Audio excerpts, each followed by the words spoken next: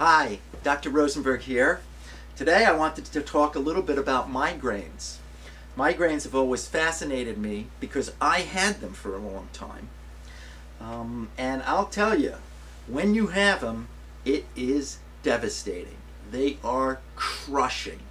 I mean, they just make you want to crawl in a hole and die.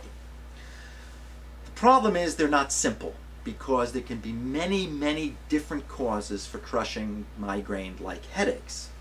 Certainly you can have cerebral circulatory problems, and that needs to be investigated, because that potentially is life-threatening. On the other hand, there are a lot of things that you can do, or there are a lot of reasons that you can have a migraine that are not life-threatening and can be treated pretty effectively. So there are certainly some medicines that we use to treat migraines. I myself was always a fan of Fioricet. They worked well for me.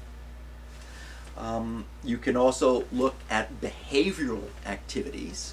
There have been some studies that have shown that if you are active, meaning you're walking around when you start to get the migraine, if you completely alter your activity, so in that case you would just lay down on the floor, shut your eyes and not move, you may actually fight off the migraine by changing.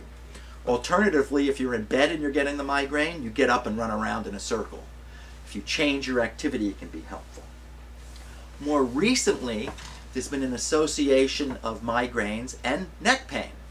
And I think that's what we've frequently often referred to as a tension headache, where you just get so tight up in your neck, you just start to get a headache. And that's certainly a headache. Whether that's a true migraine or not, or will develop into a migraine, is open to debate. But the point is, your head hurts. And the rehab treatment for that is to actually try to get at the source. Let's get those neck muscles to relax. Let's get some massage and injections and ultrasonic heat and stretching and all those things that can help you relax your neck.